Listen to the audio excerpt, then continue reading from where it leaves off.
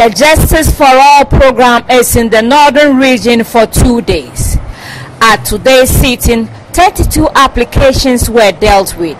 Speaking to the media after the sitting, presiding judge Justice C.J. Honyenuga expressed worry about the increased cases of murder. He said it was a worrying situation for the country. My observation, another observation, is that we had a lot of murder cases, and like we had in the other time, I think something ought to be done about this.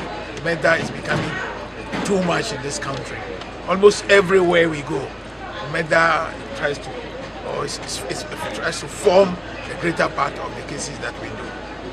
And I think the authorities involved should sit up better than they are doing now. I think everybody has to be vigilant and to put in preventive measures. You know, for example, people just shooting people just at random, using color accent. For example, one of the cases that I had, the person just choose an accent, finish off his fellow human being. That's just too bad. It's too bad, and it's becoming rampant throughout the country. It's every prison that we go to, the murder cases form the majority, which is not too good for all of us in Ghana. He said congestion rates in prisons have decreased from 32% in 2007 to 12%. Justice Honyenuga said this is the first time the program would be held in district prisons. Yes, and the congestion rate has come down to 33%. It was from 33%, that's in 2007. Yes, now it's about 12%. Yes. It's about 12%. And yes, tomorrow we are continuing to the local prison in Salaga. And then from there we'll continue to Navrongo prison. And then I must also add that going to Salaga will be the first time that the program, the Justice for All program, will be held there. And also in Navrongo. We have never held a program over there. So that will be our first time. The exercise is to decongest the prisons.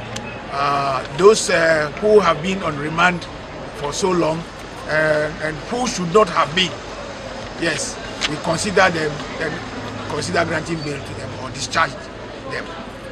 That is the Northern Regional Public Relations Officer of the Prison Service, David Afacho, said the Tamale Central Prison was built to contain 78 inmates, but currently it houses about 234. He appealed for support for the construction of more housing in the prison. This prison was built to take a capacity of 78 inmates, but as at this morning our lockup was at 234. So exercise like this comes to relieve us of this pressure.